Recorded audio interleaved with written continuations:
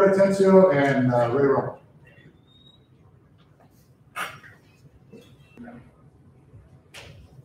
Well, we'll talk about Harry retiring, and I get the question a lot when it's going to happen for me. I have cut my hours back to 4 days a week, so I'm going to do it on a gradual basis. We'll see how that works out.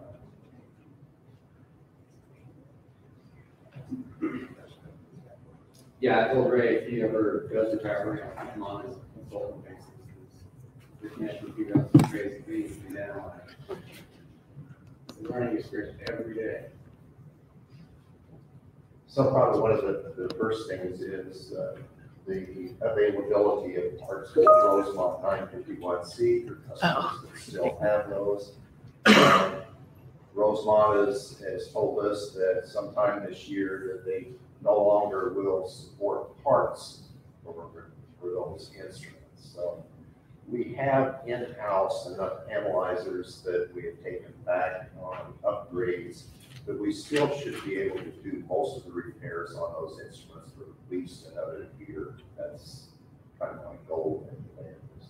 But when it comes to the customers and doing upgrades, certainly is important to move on from the Rosemont analyzers.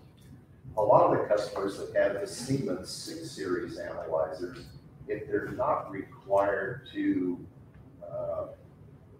do the very low range and the startup high range situation, keeping the Ultramat 6, they're still probably the finest seal and ones that are on the market. But as regulations change, the Siemens is limited to a 20-to-1 ratio. So if you have a 20 ppm low range, the highest range that instrument is going to be able to do is 400 parts per million. So a lot of the newer instruments will do 10, 3,000, 5,000 on the high range for startup emissions. So that's just the way the industry is going, and we have to adapt to that. So a lot of the new instruments are basically fully computer controlled. So we have all of these upgrades that they do, and in the thermal world, the new IQ analyzers that have been around for 4 years or so now, they're still going through upgrades of firmware, and sometimes they'll make a change and create another problem that they that added to the fix that they were making. So the latest upgrade that they have made in one of the plants in New Jersey, they worked the tech worked with the thermal directly, and they got the new firmware added to the IQ analyzers. They've been good without any problems for about 3 weeks. We had another site in Oklahoma that they had to send new chips that are loaded already with the new software to put into the instrument. They weren't able to do it by hand. The new firmware. That's kind of where we stand on those.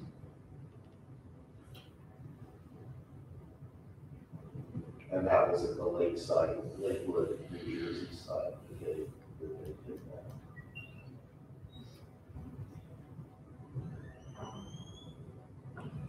So they talked about the new version of the Teledyne analyzers. We have not purchased any of those. We haven't demonstrated to us. They're going along some of the same lines that the thermal analyzers did. Their concern, I guess, is that analyzers have a tendency to use too much electricity or their energy calls is what their description was. So going to a high-power DC power supply running all the heaters and along those lines, that's what Thermo did with their IQ series, and Teledyne is going to follow that same pattern. Hopefully they won't have the they'll have their firmware more up to date before it really gets on the hands of the customer.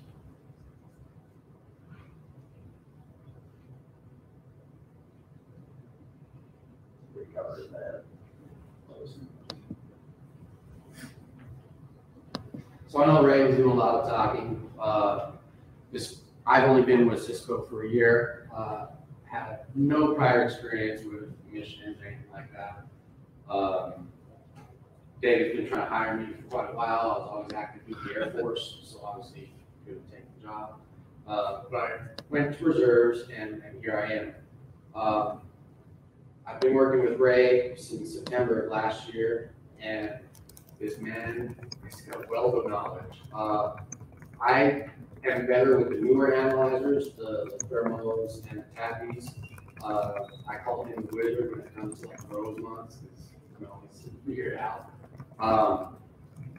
But when you guys order a SEMS system and you got brand new analyzers in it, or you order spares or replacement analyzers, if it's the new tappies or thermals, I'm the one that's sitting there.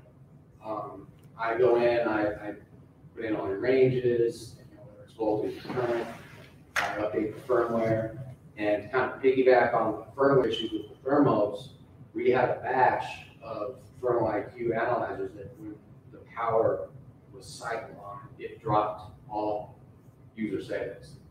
And so it reverted from parts per million back to parts per billion. So that's the upgrade, firmware upgrade that Thermal released afterwards to address that issue. But with releasing that firmware upgrade, they actually introduced another issue where if you try to do too many things at one time on the analyzer, it would freeze up and reboot itself, like an angry Windows computer. So Ray and I work closely with the thermal tech support and the tapping tech support. We got tapping reps that we talk with on a regular basis because we're kind of their R&D department. We tell them what we want, and sometimes they deliver, sometimes they don't. And like he was saying, with these new N series analyzers from Tappy, they run the new review software, so the interface itself is pretty much the same. They have changed a little bit within it to make it more friendly for the end user.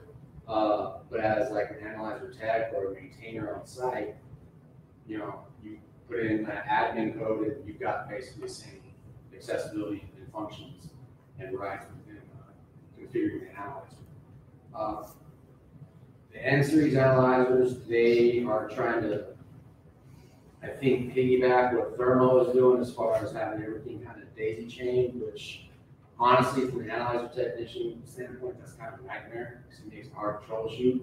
Because if one component goes bad, it's going to affect everything. So narrowing down what is wrong with it can be harder, but it also makes the benefit to that is you can swap parts out quickly instead of having a bunch of different size connectors and Molex connectors inside of it. It's all one universal connector. So the hot swap ability for repairs is there to reduce the downtime, but to sit and actually troubleshoot it kind of makes it a little bit harder. But that's about what I got, I guess. So when it comes to, in years past, most of the systems that we've sent out, customers would buy spare instruments because as technology increases, being able to troubleshoot and get an analyzer fixed on site for the technicians that are in these plants, it really isn't easier. You think the technology would make that situation much easier, but now I think it's a bigger challenge. So having a spare instrument, as if it's a working spare, you can put it in place and ship it to us, and we can do the repairs on it.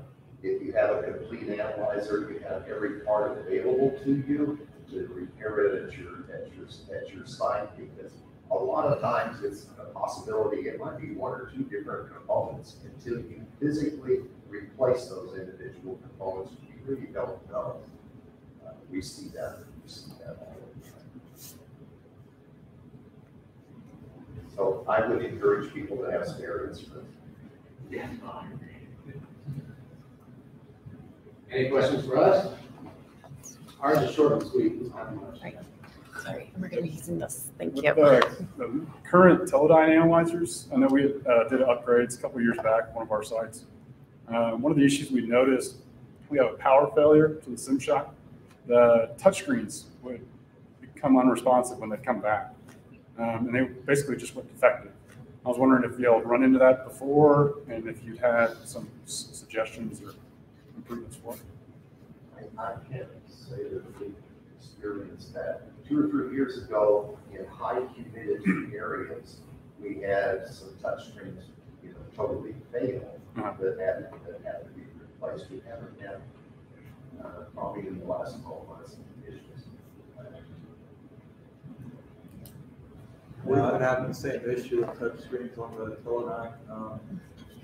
Just going unresponsive. We can't. We have to end up using a mouse. But Right. In the USB port, you can put the mouse in and do anything. not too sure what would be Cause causing that that. other than replacing the display.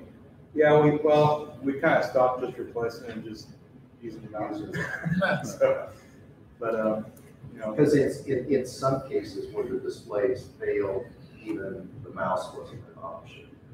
You're probably there was a fortunate that is a good factor.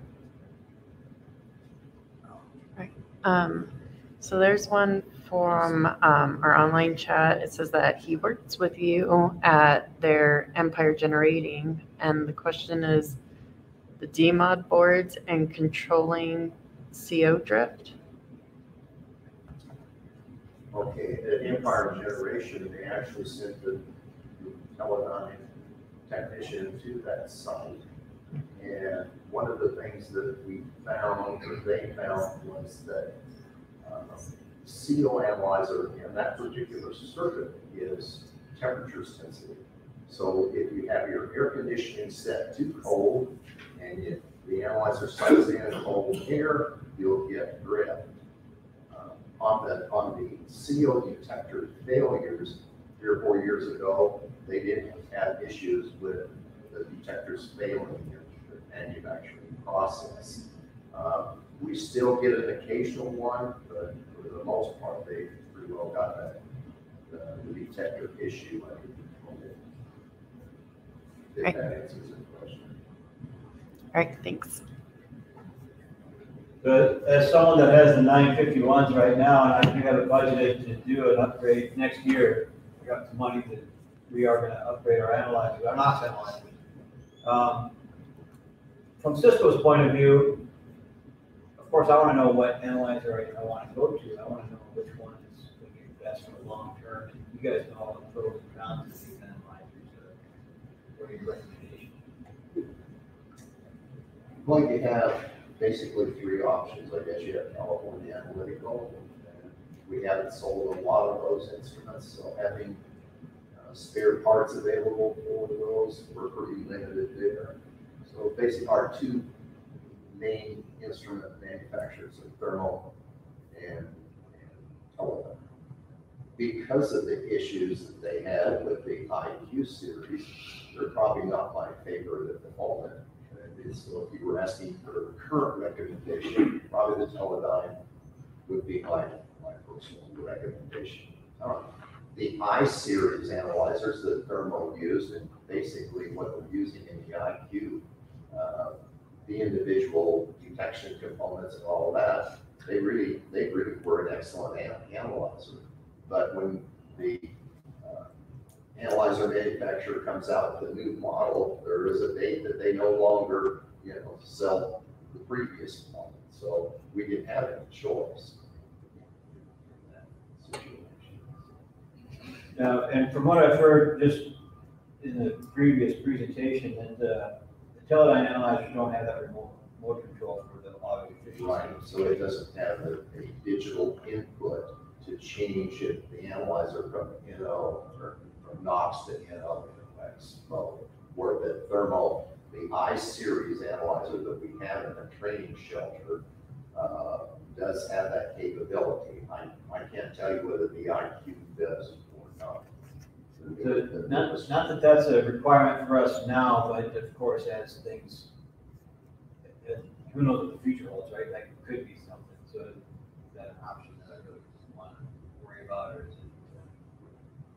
So how this whole situation with NO2 converters comes up is when the site does RADA testing. And the SIMs end up being lower on NOx reading, they automatically believe that it's a converter issue inside the NOx analyzer. Sometimes that's true, sometimes that's not. The good thing is that they have a cylinder of NO2 to test their equipment. They're required to do that. And they're generally willing to let you take that cylinder and do a converter test, if they're there for RADA, just to prove that that's true or not true. And a lot of times it ends up being stratification or some other issue more so than it is the instrument.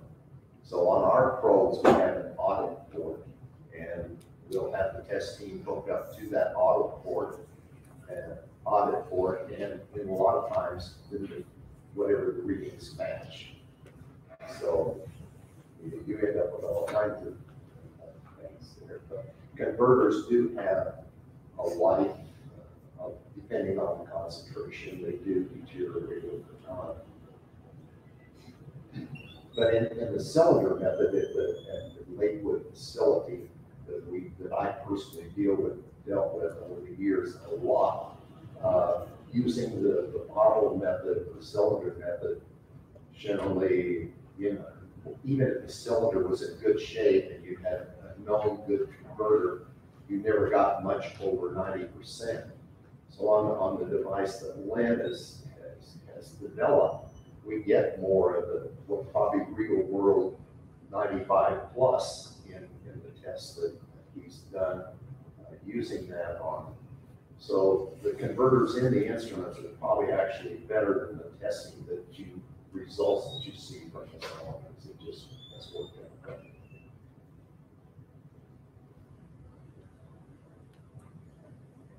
Most of the time, because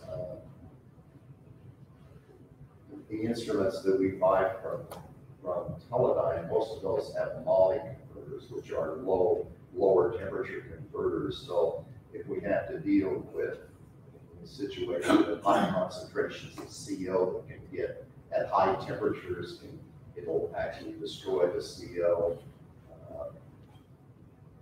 We using the lower temperature converters. The converters in the thermals run at 600 degrees C, and so we have to be careful on how we design the system dealing with the CO, high concentration CO.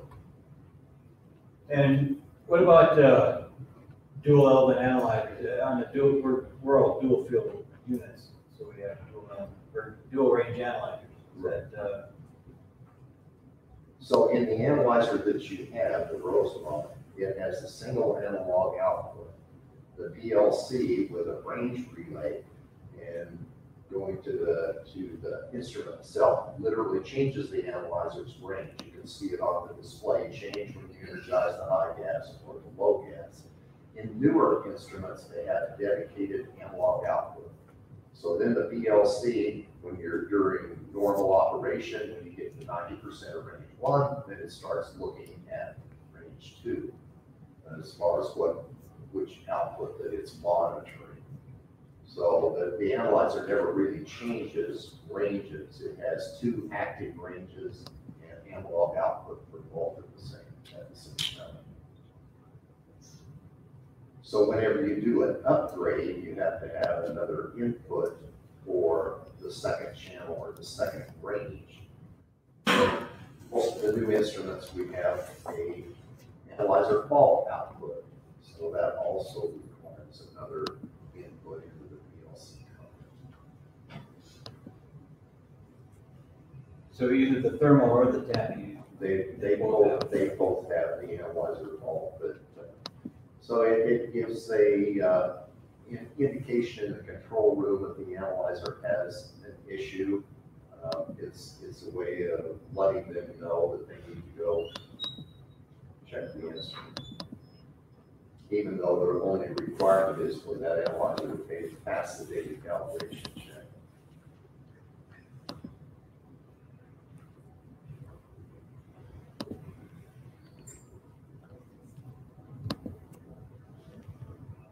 Thank you, guys. You're welcome. Just thinking out loud here, there's one more difference slightly when it comes to the blue range analyzers between the tapping and the thermals. The thermals will go higher, 500. up to 500 ppm on the range, on the high range of the NOx analyzer. The tappy has two different analyzers. They have the M analyzer, well, they have three, but the M analyzer will go to 200 ppm, and then the H will go higher up to that 500 range if you needed to. So there's a little bit difference in the ranges. Most of our applications that on the sites that we have, the 200 ppm is adequate as the max value, but it's just another consideration you have to have. But as Ray said, the decision on the new analyzers now is more personal preference. Thermals had a lot of firmware issues, and to address the issue on the N series analyzer, we're going to talk more about that a little bit later. And when I come up here with obsolete equipment and some other stuff that goes with it. But I'm not a shy person when it comes to talking to my vendors, and especially the analyzer vendors and the heated sample line vendors. Those are my favorites. Both of them equally. So we made a very big point to both Thermo and to Teledyne, and I'll continue to do so, that if we want something or need something, or we're testing and we find fault, we're the first ones to pick up the phone and let them know that they have a major problem. A few years ago, we were in St. Louis when the IQs came out, and I stood up in the Thermo meeting and told them, now do you want me to tell you the next 20 minutes what problems with your analyzer are? And so in front of 200 people, we let them know what the analyzer shop had found out about all the problems with the Thermo. Thermo made a big mistake when they first came out with that analyzer, is no one cares about SEMS, they only care about ambient emissions. So that analyzer was a great ambient emissions or ambient air quality analyzer with great firmware for that. But we had to do daily calibration checks, and they said, well, an analyzer could never go negative, but how could that happen? It happens every day when you run a zero. What are you talking about? And they had no idea. So the analyzer would auto fault as soon as your O2 went negative. It was a mess, but they're gradually coming back, and they're creating other problems too. Yeah. One other caution on replacing NOx analyzers. We had a site that went out and bought their own analyzers, replaced 951Cs, and they found out that the analyzer wasn't capable of receiving an input from the PLC to change ranges. What was that? That was the Exxon down in Texas. Yeah, I don't remember which one it was. But what they were coming up with was their span gas for their low range was making the analyzer automatically range up to the high range. They couldn't control it. They couldn't force it to stay in the low range while it was being spanned. So they had to end up buying span gas that was, say, 80% of the range rather than 90, because 90 plus and minus, if you have a 95% step change. So I forget what brand analyzer they bought, but they realized after the fact that you couldn't control the range on the analyzer. The analyzer was going to switch ranges when it saw a certain concentration, and of course during calibration, it's kind of a failure. Be careful of that. So, all right, we're going to take about 15 minutes break, and I'll put my watch on timer so that I remember, and we'll come back in about 20 after 10. We'll come back. Thanks.